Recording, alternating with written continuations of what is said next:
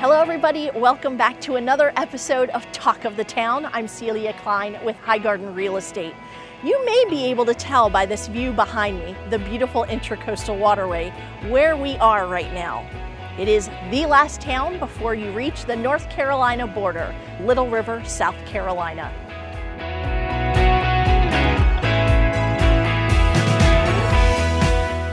If Little River, South Carolina had a main street, it would be right here, Mineola Avenue.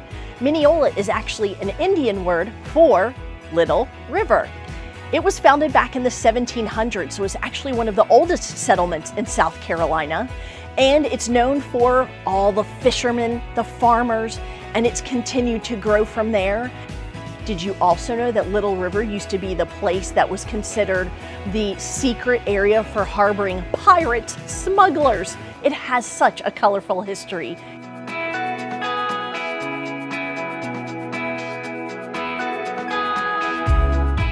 Fantastic places for eating around here.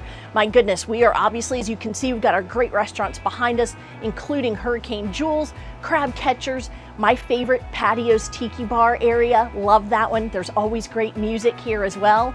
It's also the hub for a lot of tours. So you've got the Big M Casino as well as the Dolphin Tours. There's always something going on here, and the two big weekends you don't want to forget about, we've got the Shrimp Festival and the Blue Crab Festival. And for the holidays, you've got the regatta here for all of the boats that decorate and put all the lights on for the Christmas parade. It is so much fun. Always something going on in Little River.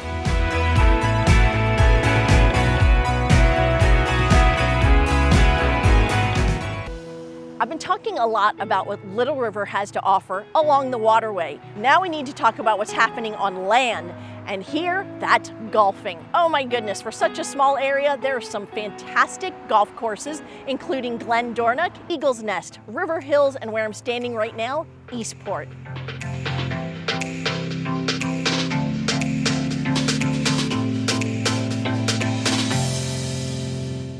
So I'm about to tell you about one of my favorite secret, now not so secret places here in Little River.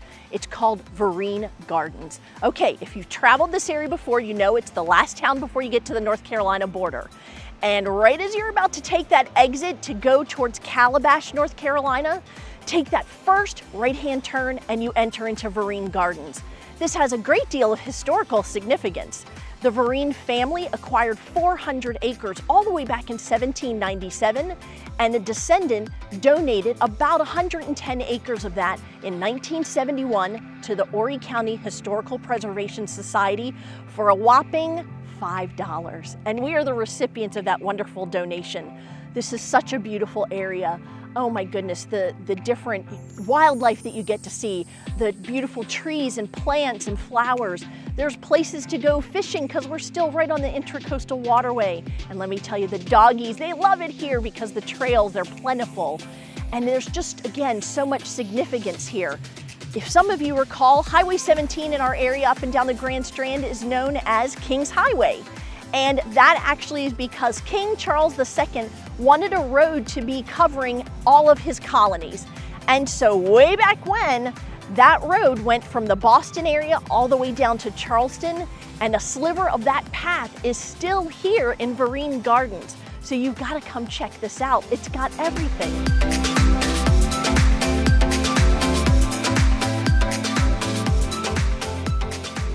If small town feel is what you're looking for, Little River is definitely your place. So here I am, standing in front of the Little River main post office in the middle of the week. It's about 1:30 in the afternoon and it is closed. Why? They shut down every day from 1 to 2 o'clock for lunch for the whole staff.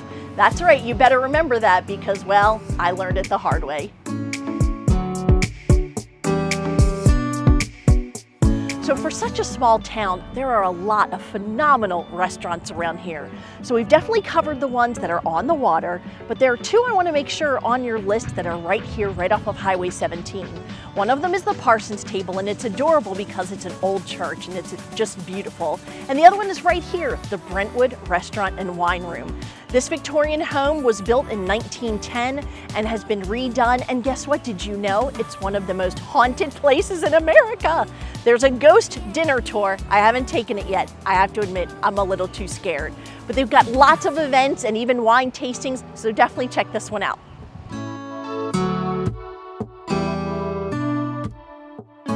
Now it's time to talk real estate, right? So first and foremost, it's important to know that even though Little River, you're seeing water everywhere, there is no oceanfront property with a Little River address. So we definitely have the Intracoastal Waterway to enjoy, but the ocean, that's gonna be for North Myrtle Beach and Cherry Grove area. Now, if you're living here, where do you go to the beach? Definitely Cherry Grove, that's pretty close, but you can easily go across the state line and enjoy areas like Ocean Isle or Sunset Beach as well. The one thing that I love about Little River is the variety of real estate here. So we've talked about that we've got some fantastic golf courses, right? Well, a lot of those come with golf course communities with single family homes and great condos like the ones you see back here. Some communities are going to allow short-term rentals, which is going to be anything 90 days or fewer. And then some, absolutely, their HOAs will not allow it, and you must stay in there for at least 6 months. So you've got to keep that in mind and check those HOAs before you invest in one of these properties. We've also got townhomes. We've got some great big communities here with wonderful amenities. We have Bridgewater, we have Heather Glen, Hidden Brook, River Hills, many to choose from. So if you are thinking about living in this area but you don't necessarily want to be right at the ocean front, you definitely want to give Little River serious consideration.